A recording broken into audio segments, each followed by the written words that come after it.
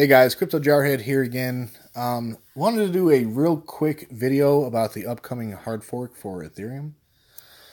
If you guys don't know, there are actually 3 forks hitting ETH this month, so within the next couple of weeks here. And it's a pretty good thing, honestly, because Ethereum was about due for a revamp. So I'm going to go ahead and leave the link to this article in the description box so you can go ahead and peruse it at your own convenience here. I'm just going to skim through on some highlights here. So basically, there's the Classic Vision, Ethereum, Noah, and the Constantinople forks that are coming up. And this is due mainly to the difficulty bomb that was programmed into the Ethereum network that'll pretty much make mining pointless after a certain time coming up in the near future. So the reason that was programmed in was to force Ethereum to update and evolve and adapt. So pretty genius move on the developers' part, in my opinion, because it's easy to get complacent, especially when you're the number 2 cryptocurrency. So it does go into a little detail about the highlights of each one.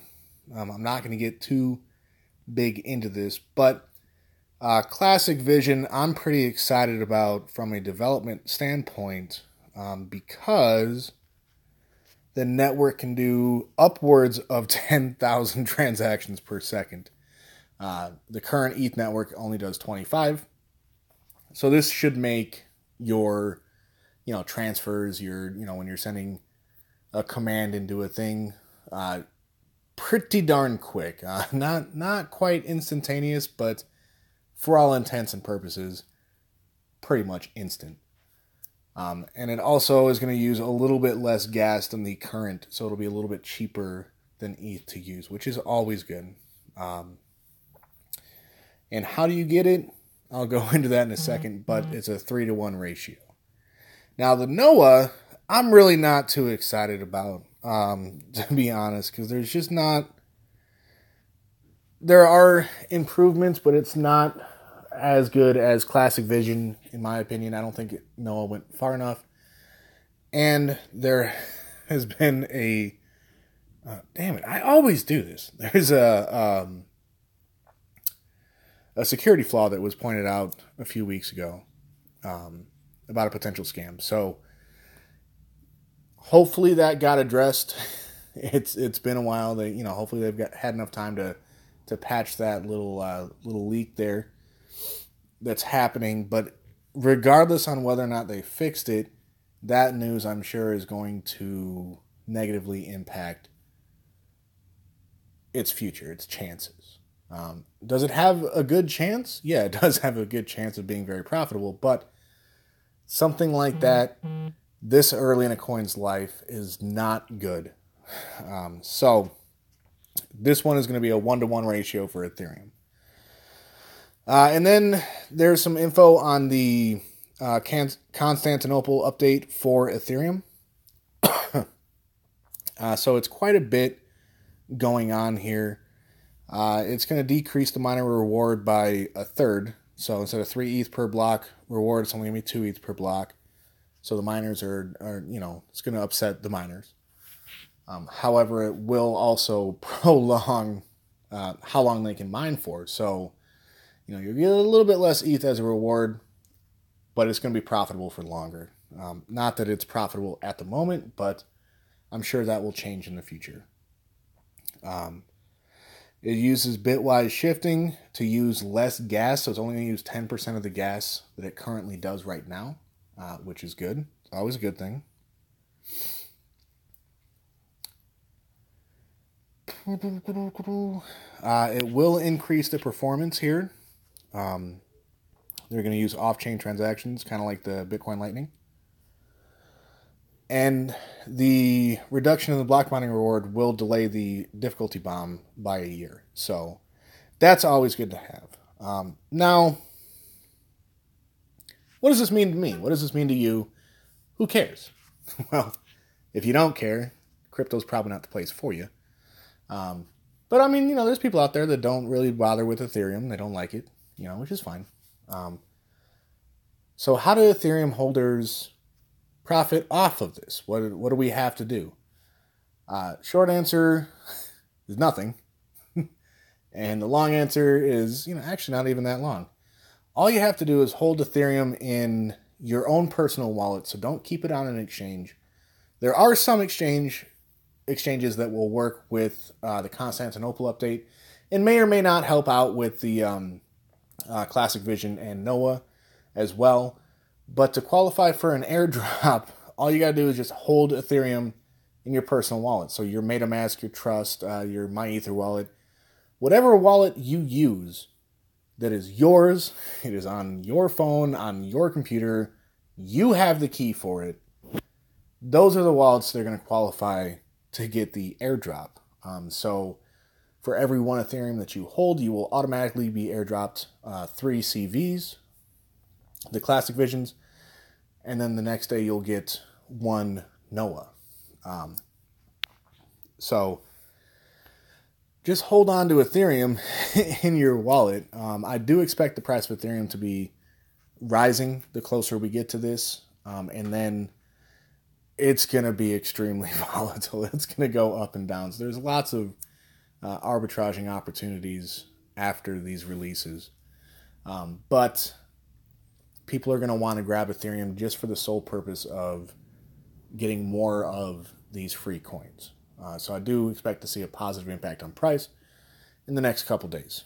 But with that being said, Ethereum's already rose in value a lot. Somewhere currently like 70% or something like that. But when it was at $1.60, then it was at 85% just in the past month. So it's not going to be super drastic. I don't think you're going to see it jump up to $400 for an ETH in the next couple of days or anything crazy like that. But I do expect to see it back closer to 160, maybe even like 170. But that's just pure speculation. Who knows what's going to happen? So there's also a list of exchanges that are supporting the Hardfork. This is mostly for Constantinople. Although a couple of these are going to go ahead and honor CV and Noah as well. But just to be safe, I would hold it in your wallet.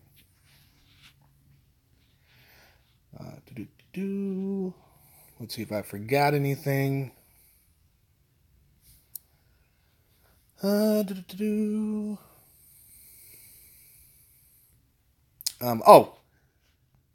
the lookout for people that, or for any notices you get in the next week or so. Don't import your wallet's keys to any new like exchanges, or if someone hits you up on Telegram and says, hey, just send me your private key so that I can send you, like, I don't want Ethereum Classic Vision, so I'll send you all the Classic Vision that I get, unless you actually know the guy and trust him. Like if he's someone that you would give the key to your house to, like maybe a family member that just doesn't want it, that may be one thing. But if it's someone that you don't know contacting you on Telegram or whatever, disregard that message. Do not do it. Because they're probably just going to yank all of your ETH before the forks. And if you give them the keys, you can't do anything about it. So don't do that. It does have some speculation on the whole ecosystem here. But yeah, it's a pretty good article. It doesn't go too in depth about any one of these forks or anything like that, but it does have links to each one. You got the white paper for the Classic Vision. There's a link to the Bitcoin talk about Noah, and there's some more information about Constantinople right there. So you can go ahead and click on those links to get more information about whichever one that you're most interested in, or all three if you want. But I wanted to bring this guy to your attention just in case, like me, I usually keep some ETH on Gemini to try and sell high, buy back in low.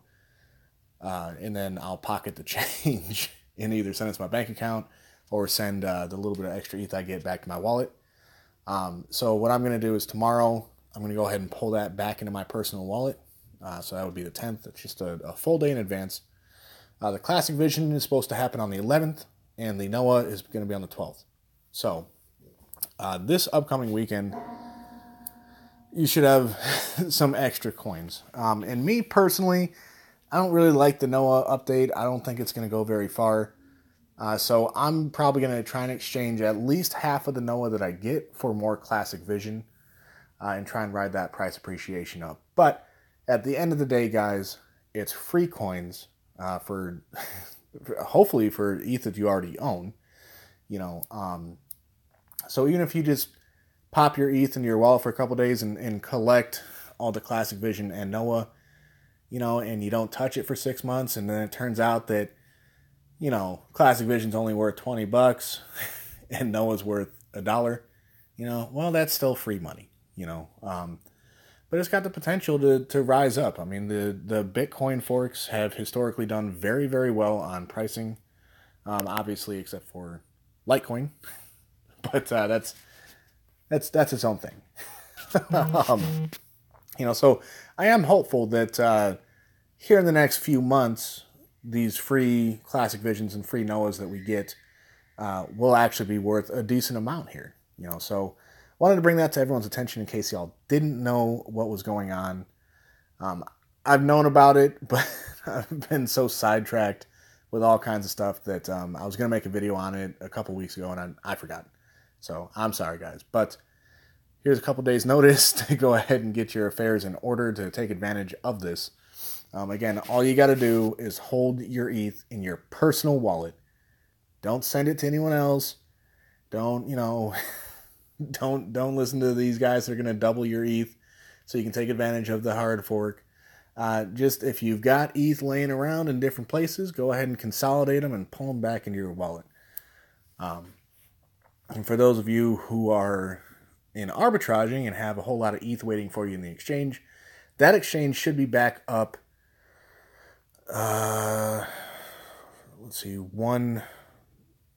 they gave a 48-hour notice for the exchange to be back live almost 2 days ago. So it should be 1 o'clock in the morning my time. So, I'm on Pacific Standard Time. So 1 o'clock Pacific Standard Time should be about when it's coming on back online. Go ahead and look up your time zone, for what time it's going to be for you. But we should have the exchange back up. I'm really, really hoping that it's back up. Because I do need to pay my rent. And I still need a little bit more from arbitrage for that. But before I do that, I do want to have my ETH in my wallet so I can take advantage of these hard forks. So hopefully we can all get what we need from that and take advantage of this. I think it's going to be a pretty good thing to take advantage of. So that's all I got for now. I do still owe videos on Trip, Halo, and the redo on the Coin Lotto video. So I may or may not get around to that today.